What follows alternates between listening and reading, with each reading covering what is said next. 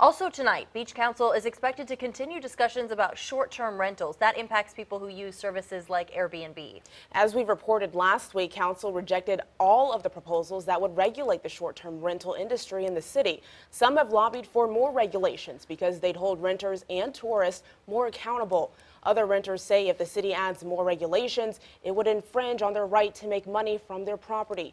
Mayor Louis Jones said he hopes to have a new plan by late August. And council is also expected to act on the city's plans for a future sports center. It'll be built next to the convention center on 19th Street. The city says the new complex will help bring tournaments to town and families who plan vacations around those tournaments.